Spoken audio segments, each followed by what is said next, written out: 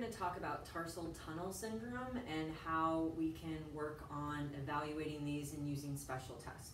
Your tarsal tunnel is going to run posterior to your medial malleolus, and you have lots of structures that run here, including your Tom, Dick, and Harry. So your posterior tibialis, your flexor digitorum longus, and your flexor hallucis longus.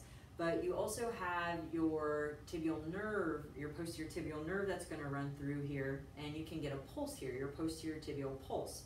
So assessing pulses are pretty easy. You would just lightly press. But when we're going to talk about tarsal tunnel syndrome, we're going to talk about impingement of any one of these potential structures.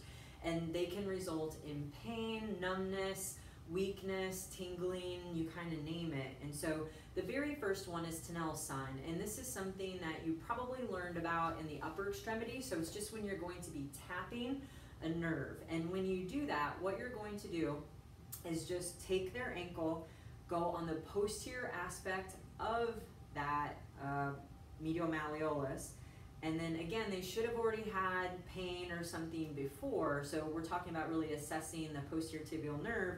And what you would do is tap on that space, and if they report reproduction of symptoms, then that is a positive test. Now again, they should already be complaining of these symptoms, not normally, because if you catch a nerve just right, it's going to shoot symptoms down anyway.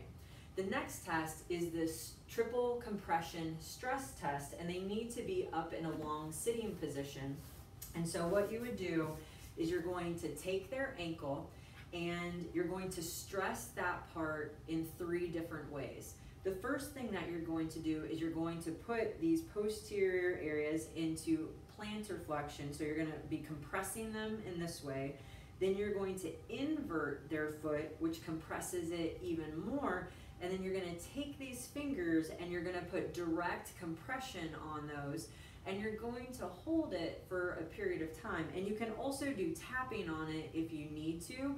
But really the idea is that you're applying compression to it. And again, they should already have symptoms, and it can be uncomfortable if they didn't have symptoms, but it should be a reproduction of their symptoms. And the specificity for this one is really good.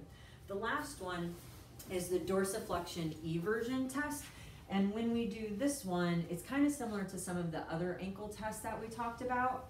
But what you're going to do is take their ankle and you're going to maximally dorsiflex, and then you're going to evert their foot. So now we're really putting all these structures on a big, big stretch.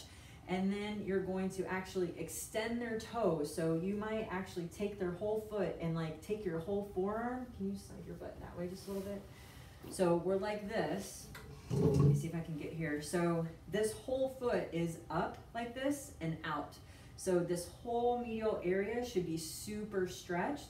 And then what you're going to do is tap on this back area for 5 to 10 seconds to see if that is going to reproduce their symptoms. This particular test has actually pretty good sensitivity and specificity to see if they're going to have problems. So the difference between this one and the second one is, the second one is we're compressing everything, and this third one, the Dorsiflexion-Eversion test, so we're really bringing it out in eversion, is we're stretching everything. But either way, we're trying to see if we're reproducing their symptoms that they came in as complaints.